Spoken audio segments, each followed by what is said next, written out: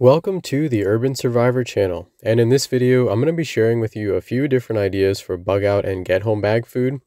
Most of the items are inspired by backpacking. All of these items have a decent shelf life of over a year, and many of them are calorie dense as well. These are the items that I carry in my bug out bag, and there's a total of 16,900 calories, which allows for 2,417 calories a day for a week.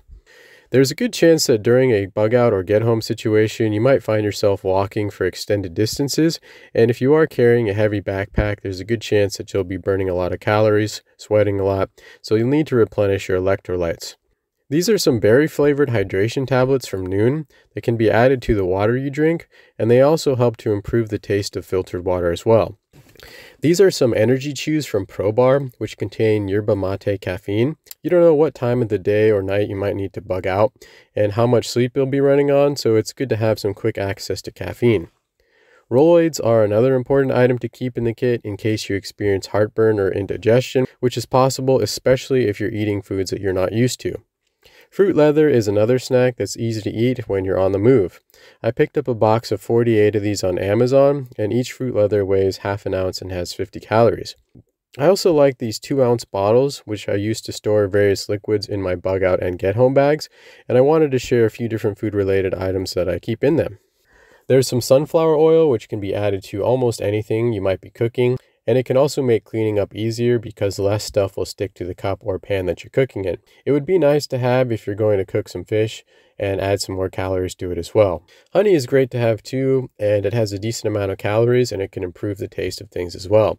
You can mix it in with coffee or tea or add it to the oats in the morning for breakfast. Finally, there's some soy sauce, which has a strong flavor, and a little bit goes a long way to improve the taste of your meal.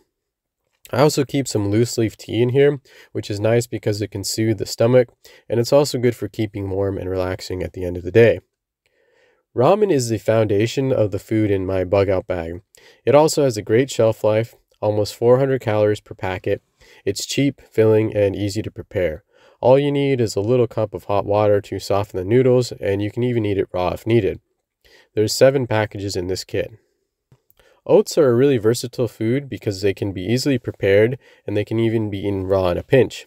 One of these packets has a little over an ounce of oats and 140 calories, but you can mix it with different things like the seasoning packets from the ramen and water to make a nice soup for dinner, or you can mix it with the peanut butter or honey to make it more calorie dense and have it for breakfast.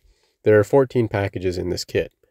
I like to keep some complete cookies and pro meal bars in this kit as well, which would be good to have for breakfast or lunch, and they can be eaten on the move.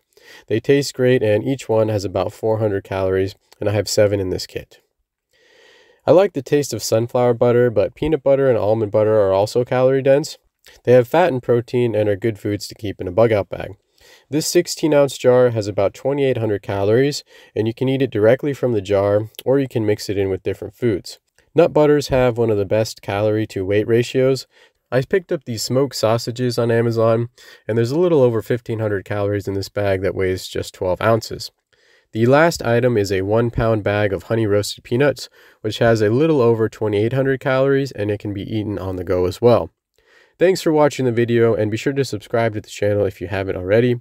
And if you enjoyed it, be sure to give it a thumbs up. And if you want to check out my bug out bag build and the rest of the contents in the kit, you can find a link to that in the description below.